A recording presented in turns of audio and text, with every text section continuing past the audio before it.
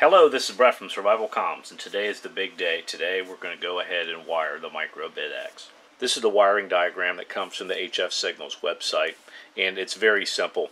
There's four connectors. There's a DC connector, there's an RF connector, there's a connector that goes to the Arduino, which I'll call the logic connector, and then there's an audio board or an audio connector that goes to the Microbitx main board itself that controls most of the audio functions. Before we start talking about the supplied connectors and how we're going to configure them, let's talk about grounds. I've selected a metallic chassis. This metallic chassis is going to serve as an efficient ground for the radio itself. Being that all of my grounds are essentially tied together with this chassis itself, is going to allow me the ability to forego connecting the individual ground wires to the components that don't have continuity through the chassis. Like you can see that our encoder has continuity on the ground side of it. However, the volume control does not, so that's going to require a separate ground wire, and we'll also run a separate ground wire to the RF connector here.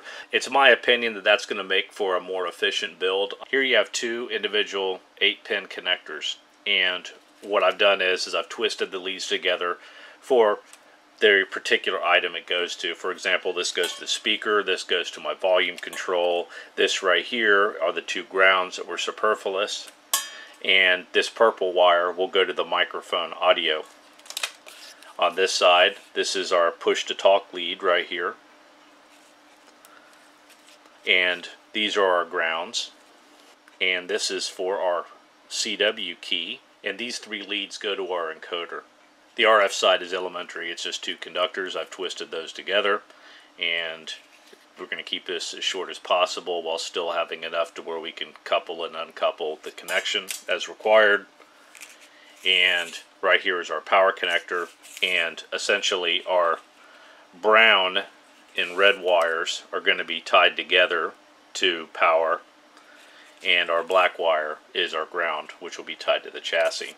So let's get our easiest one out of the way first, our RF connector.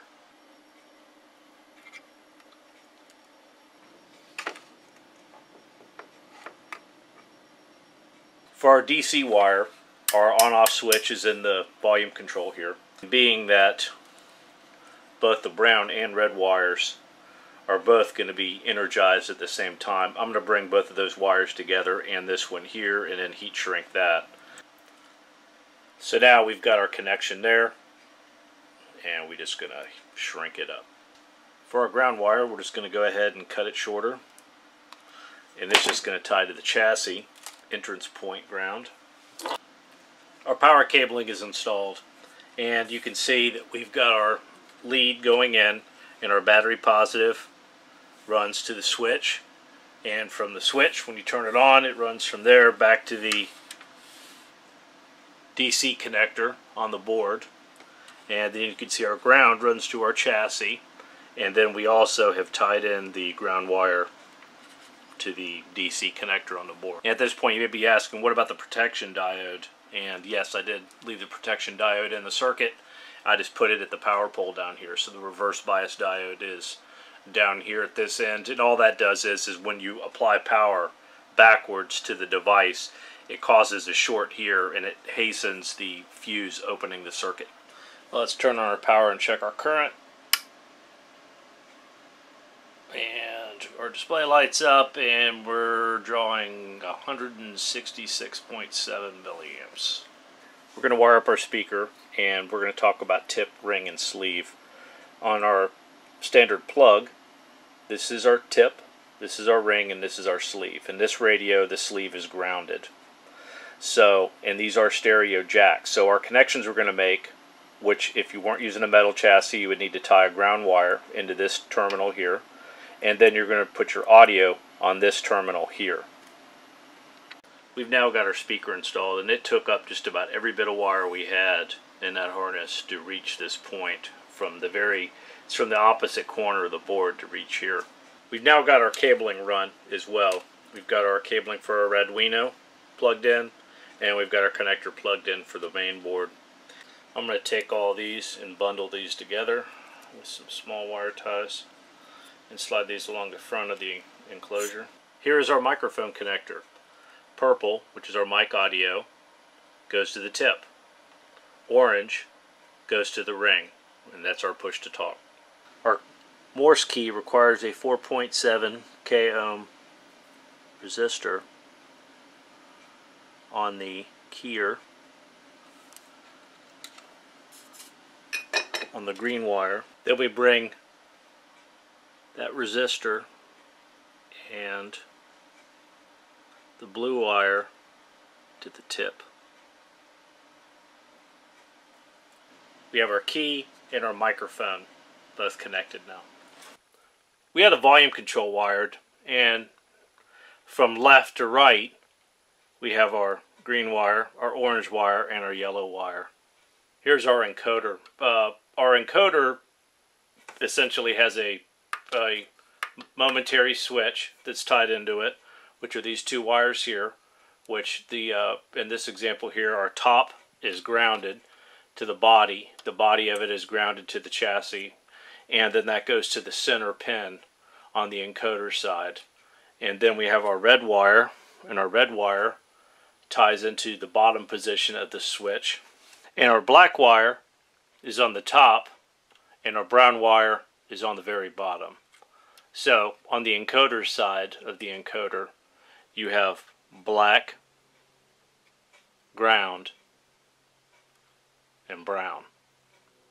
And your ground that I just used in this is I just used a piece of insulated wire because it's going to have to pass by that other conductor, and then tied it to ground, and then used a piece of bus wire, which essentially I just took a lead off of the resistor we used for the keyer and tied that into that first terminal on the switch side of the encoder. And what I've done here is I've taken all the grounds that I didn't have to hook to everything because I used a metal chassis, and I tied them all together and brought them to this standoff and this ground point on the main board. And there's only one ground that's off of the logic board itself, and that one was to go to the encoder. But I just brought all those things right to here and tightened it up with a lock washer or a star lock. Moment of truth. Let's turn this thing on.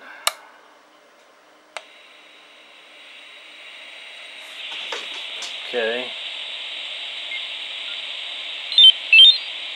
Tuning's good. We have our enclosure together now, and I've labeled the key and mic, speaker in the ground. Weight of the radio completed is 1 3/4 pounds. Standby current is 166.2 milliamps. Receive current draw at this volume level is around 210 milliamps. Current draw on CW transmit is just under 1.7 amps. Power output on CW at 40 meters, just over 5 watts. And at 10 meters, power output is just over 5 watts. Power output at 10 megahertz on the calibration menu on single sideband, 9 watts.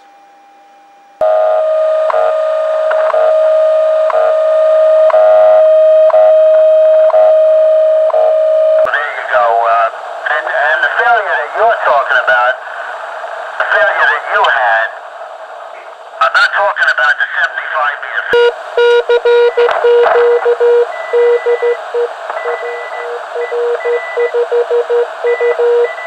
Variable, 2 knots. Visibility 15 miles, 8,000 scattered, 30,000 scattered. Mainsail, this is Pluto, request radio check. Over. Last station, this is Mainsail. I have you Lima Charlie. How me, over. Have you Lima Charlie as well? Out. 1591, level 300, 50 miles south of Leeton. Calling back over Leeton, here's your cell call test.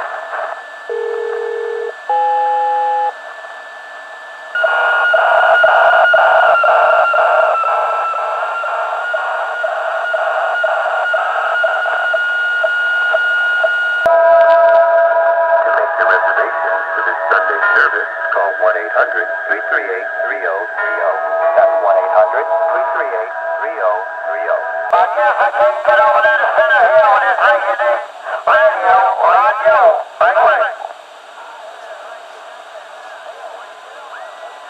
And the pièce de résistance is the prototype SurvivalComms channel stickers. The next video we're going to do is going to be building a microphone. I've already shot the video and built the microphones for it, but I'll try to keep these videos short for you guys instead of going on and on and on and try to keep everything on point. So, you don't waste your time listening to me talk incessantly about stuff. A friend of mine asked me the other day what I thought about the Microbitx, and I told him, I said, well, the easiest parallel I can draw with it is it's a lot like a Volkswagen Beetle. It's a very basic unit. It performs the transportation role. It's fairly efficient. However, it's bare bones. It's certainly not a luxury vehicle, and it's not a hot rod. Now, like a Volkswagen Beetle, there's a huge aftermarket, and there's a lot of people that have done modifications to these, and they've done a lot of really amazing stuff with them, especially for the price point. However, it's still not going to be a high-end HF radio when you get done with it. But, you know what? For the price point, it's pretty doggone cool. So stay tuned for more videos on this, and the microphone video will be up later on this week. And I hope this helps. This is Brett from SurvivalComms. Till next time.